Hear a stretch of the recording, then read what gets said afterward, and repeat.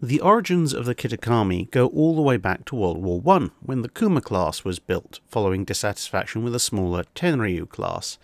Kitakami herself would be the third of 5 such ships, laid down in September 1919, launched in July 1920 and commissioned in April 1921. At this point, she was a relatively unremarkable late 1910s era cruiser, armed with 7 single 5.5-inch guns in a hybrid layout. Most of the guns were on the centerline, which was more modern, but 2 were mounted on the wings, which was an older design variant, and of course they were all single mounts, not twin or triple turrets, which was the new vogue. Capable of 36 knots from 90,000 shaft horsepower driving 4 screws, she was quite fast, and her 4 twin torpedo launchers gave her a useful anti-capital ship bite, but compared to contemporary cruiser designs, she kind of traded firepower off a little bit for speed. Over the interwar period, minor changes were made. Her anti-aircraft machine guns were upgraded, the mine storage area became a hangar for a seaplane that was stored in parts, her funnels received caps and were lowered a bit, and the superstructure was slightly altered after the 4th Fleet incident. New fire control equipment was installed, and she was converted to be fully oil-burning, with one of the last changes being the 1937 exchange of 2 80mm anti-aircraft guns for triple 25mm mountings. However, as time progressed, the utility of these smaller cruisers became somewhat questionable in a fleet engagement, and so the Imperial Japanese Navy hatched a plan. 3 of the Kuma class, Kitakami, Kiso, and Oi, would be converted into torpedo cruisers. This would replace all the weapons aft of the forefunnel with 10 quadruple torpedo launchers, 5 per side, for a total of 40 torpedoes, with a 20 torpedo broadside therefore possible. These plans were finalised in 1937, but then quietly classified for implementation only when it was felt a major war was about to break out, in order to give the enemy little to no warning of what might come steaming out of the night. Materials began to be collected and warehoused in 1938 so everything would be ready to go, and by late 1940 enough equipment was ready for 2 ships to be converted, with a few spare torpedo launchers left over. And so, over the summer of 1941, both Kitakami and the Oi were converted into their new form. This left the 4 forward guns and the 25mm mounts in place, but levelled and widened the ship's structure after this point, with the superstructure slightly enlarged forward and more equipment for night fighting fitted. As the new flagship of the 9th Cruiser Division, she re-entered active service toward the end of the year and was assigned to the Combined Fleet's battleships, and thus Kitakami missed the early months of the war and was off keeping the Aleutian Island attack force safe at the time of the Battle of Midway.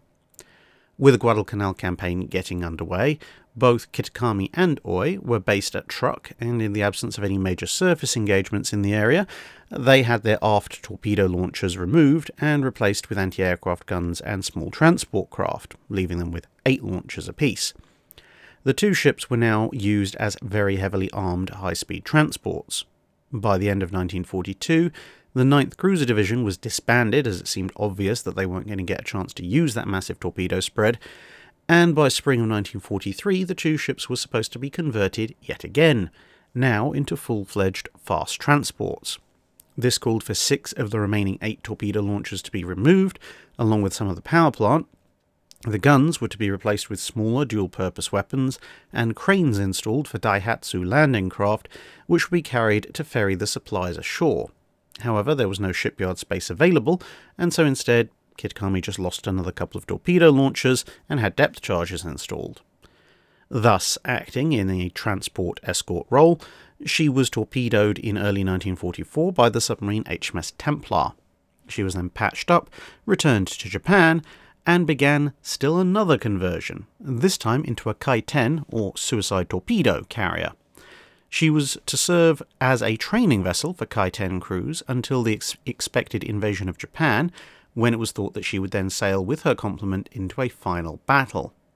This conversion removed all of the ship's weapons, replacing the main guns with 127mm dual-purpose guns. It sloped the stern down to form a launch ramp, added a crane to move the various Kai-10 about, expanded the superstructure yet again to accommodate additional crew, and some of the turbines were removed to create space for spare parts, which also meant that the damaged units caused by the submarine attack didn't have to be fixed. Plus, radar, Kaiten rails, and dozens of 25mm anti-aircraft guns were installed.